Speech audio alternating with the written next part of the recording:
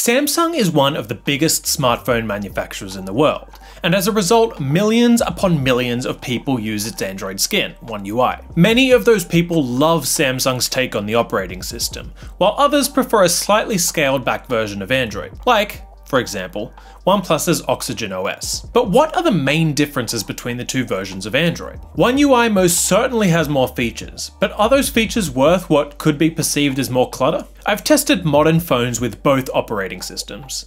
Here are the pros and cons of each. If you like this video, please subscribe to my channel. It really helps support my work and I would appreciate that support.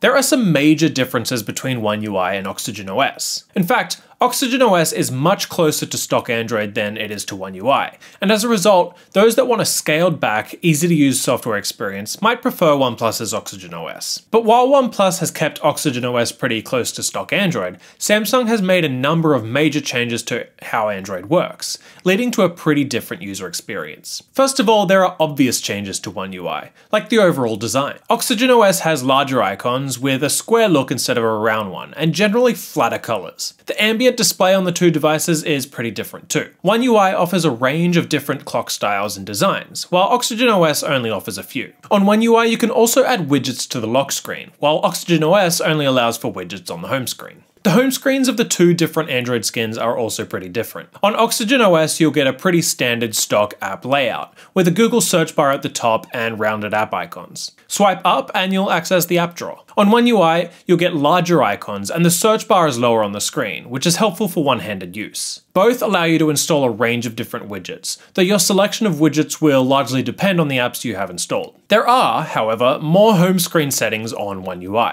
On One UI, you can tweak the app icon grid and you can tweak other settings like the ability to swipe down on any spot on the home screen to access the notification panel. Of course, the downside to the extra settings and tweaks is that One UI can sometimes feel a little cluttered. OxygenOS, like stock Android, takes a less is more approach. However, while you'll get fewer controls, for some, it may feel a little easier to use. The stock apps on these two operating systems are different too. Samsung has been working to make its stock apps a little easier to use with one hand, and the result is that in One UI apps, headings are often at the top of the screen, with controls and toggles on the bottom half. It's a nice touch. OxygenOS apps are very similar to stock apps, with a more scaled back look. One of the big changes to OxygenOS on the OnePlus 8 is that OnePlus has finally adopted the Google feed, which can be found to the left of the home screen. The Google feed is good at recommending things like articles that you might be interested in. On the left of the One UI home screen, however, is Samsung's Bixby Home. Bixby Home seems to recommend things like apps you might be interested in rather than articles,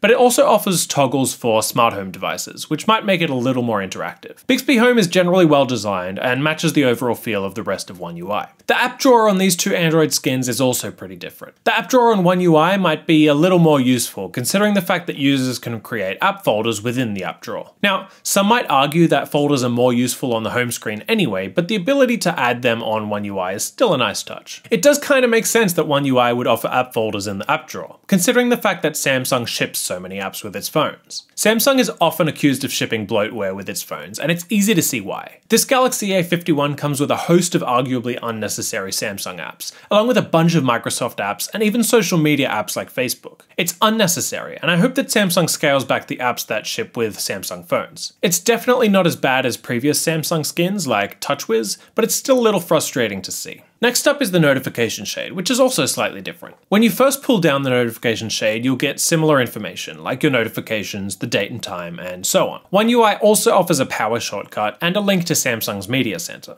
On the second pull of the notification shade, you'll get more quick settings. One UI offers many more quick settings than OxygenOS, and third-party apps can even add their own quick settings. OxygenOS and One UI also come with Google Assistant, but Samsung prioritizes its own digital assistant, Bixby, over Google Assistant. Bixby simply isn't as good as Google Assistant, and doesn't seem to understand users quite as often, but it will work fine in most situations. Thankfully, One UI phones still come with Google Assistant.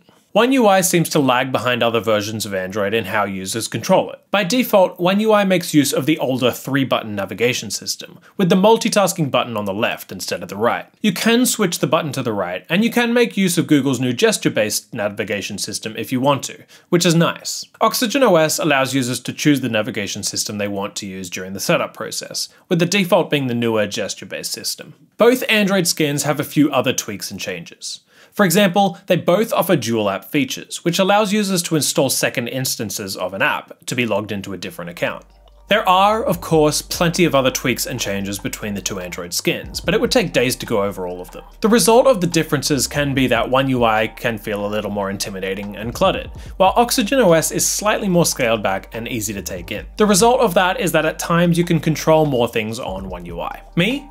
I prefer the scaled back feel of OxygenOS. Sure, it can't do as much, but I think that it looks a lot better, and I don't like adding lots of tweaks and changes to the operating system anyway. Thanks so much for watching this video, and again, please subscribe if it was helpful to you. My name is Christian, and I'll see you next time. See ya.